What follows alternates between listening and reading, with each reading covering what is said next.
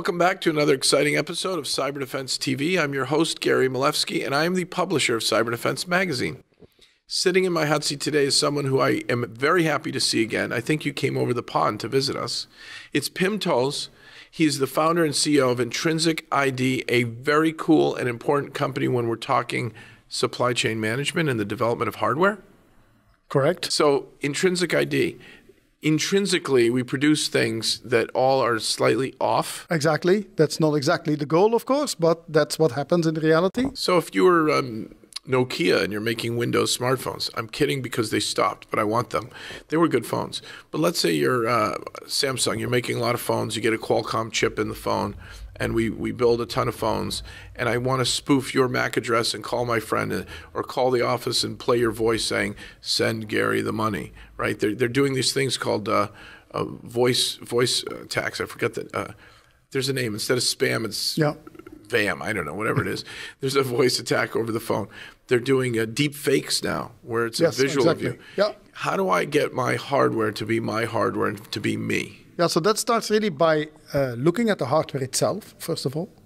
And luckily, in a certain sense, all hardware is slightly different. Even all chips are slightly different. Even if they come out of the same fab with ISO 9001 quality controls. Absolutely. And the ultraviolet lights and the... Everything the same. Yeah, full environment, full production chain the same. Let's say we look at chips on the same wafer even. So they have all the same functionality. Logically, they are completely equivalent. But if you would start looking with a microscope, you would see that, physically speaking, they're slightly different. Okay, Nikola Tesla, how did you figure this out? Well, it is such a phenomenon that is known for a long time. What's the phenomenon called? The phenomenon is called the deep submicron process variations. Deep submicron process variations. Exactly. DSPV, a new acronym. Yay! I can add one more to my book of 1,000 cybersecurity acronyms. DSPV, deep submicron process variations. And how long has this been known? Oh, for tens of years. This phenomenon is known. Really? Yeah. But nobody realized is how you could use this and whether there is a use to this.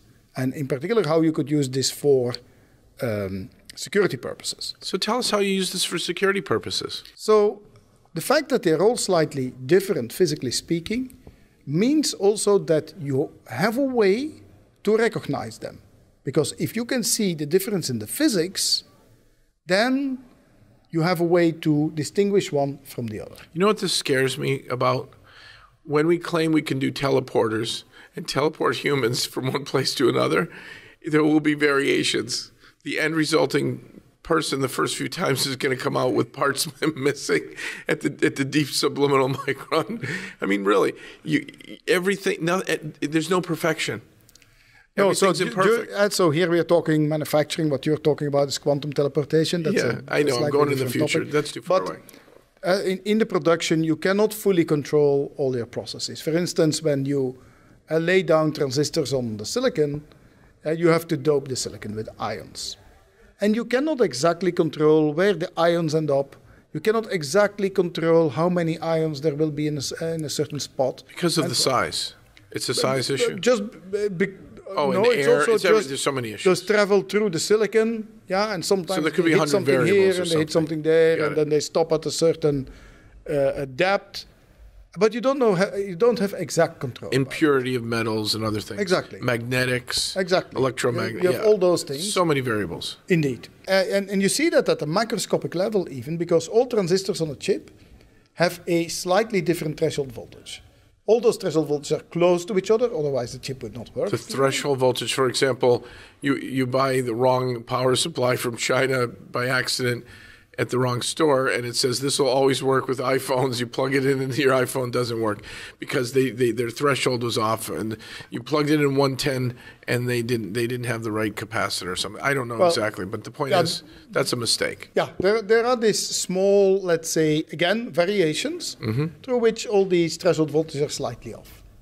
They're close. All transistors will work normally. Within the specs of the chip. But if you look a bit closer, you will see that they're all slightly different. Okay. And now you will probably say, I understand what those guys do. They have figured out a way to read out all those threshold voltages. So you read out the threshold voltages and you create a fingerprint that's unique for every single chip. No. No, I love it. Even better. No, you had me at no. Yeah. Okay. No, the reason is that threshold voltages are very, very sensitive to variations in temperature. Because it'll change the next reading. Exactly. Oh, you tricked me. That was brilliant. So what you do is you look at a phenomenon that depends on the difference of threshold voltages. Because if then they all change due to temperature, they will all become, let's say, in the same amount bigger or smaller, but the difference will stay the same. So it's the differential. It's a differential measurement. And that's I love it. A typical thing you always do if you want to remove noise. So where does that happen on a chip? When did you think of this? Long time ago. This is brilliant. Yeah. Were you drinking Belgian ale and one day said, aha, I have an epiphany? Something like that. A dark Belgian beer. Dark Belgian beer. I have an epiphany. And how can you use this for cybersecurity? Let me explain a little bit further. So if an SRAM comes up, due to these variations in the threshold voltages, all the cells in the SRAM will have their logical preference state, either logical 1 or logical 0. So right after startup, in the SRAM, you have a long string of zeros and ones. And if you would look at the values right after startup in an SRAM line next to it, you will see that more or less half of the positions are different, which means this is unique for the SRAM. This means you can start using it as a way to distinguish between one SRAM and the other. Internet of Things microcontrollers, what are they going to use this data for to ensure it's really the same device? Supply chain management issues? It is supply chain management. It is indeed recognizing that it is your device, that it is not been counterfeit. That the software is properly protected, that the software is encrypted and cannot be reverse engineered. Whoa. How do you protect the software that has been encrypted now? Because you have a crypto chip that you've done this to, and you have the intrinsic ID of the crypto chip, and you've got the key management in the process of encryption. So what we offer to our customers is that they embed this technology together with crypto functionality around it. So you give them an SDK? Yeah, we give them an SDK. Software developer kit or API, application programmer interface. Very good. It's the acronym year, the year of the acronym. You learned a lot. Too many. So this is great. Yeah, we give them that functionality, and with that functionality, they can then allow their customers to encrypt the software and store it in an encrypted way on the chip. Love it. And now it comes. Okay. You could say, well, I can still steal the encrypted software. But if you steal the encrypted software and put it on another chip... You don't have the chip with the same... So Exactly. you have made... Oh my gosh, I just figured you out. You have taken the MAC address down to the micron level. You're the micron MAC address man. Something like that, yeah. Because the MAC address is supposed to be unique, but we're going to run out soon. No, exactly. And MAC addresses, it's well known how they get spoofed. But you can't spoof what you're doing. Exactly. Unless you're the creator of the universe and you said, poof, it's going to always look the same. And that would be quantum mechanics. Exactly. This vibrates over here the same way this vibrates over here. Yeah. The chances of that happening are near zero, probably 0.00000 pi to the 0.1. Something like that. Yeah. That means you have invented the unspoofable.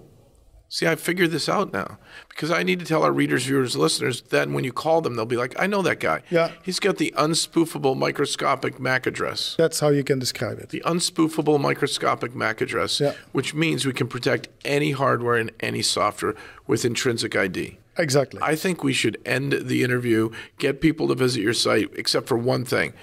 Who do we want to buy the unspoofable microscopic MAC address technology from you? Who do we want to buy it? Well, the major semiconductor companies and the OEMs that make devices for the Internet of Things. Internet of Things device makers? Exactly. Semiconductor. What about car manufacturers? Or would it be the parts, the supply chain folks who are put an IP address in a car and making it, control the steering wheel? I don't want it remotely hacked. Yeah, so you could say, in the modern view, you could say cars is probably the first large-scale example of Internet of Things devices. Yes. Yeah, there are many, currently already a few hundred microcontrollers in a car. The cars are being connected. They will be self-driving. So, yes, this is something for car manufacturers to put our software on their devices and make sure that they get, let's say, a global identity for the car so that they can recognize whether everything is authentic or not. I've got to make some introductions for you. And, Thank you. Wow. Would be nice. Let me just say this. if you have seen a lot of cybersecurity companies, you haven't seen one like Intrinsic ID. Phenomenal.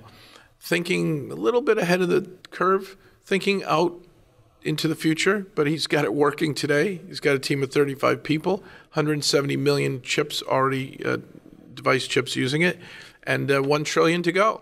Yeah. www.intrinsicid.com. What a phenomenal interview. And then come back next time for an exciting episode of Cyber Defense TV.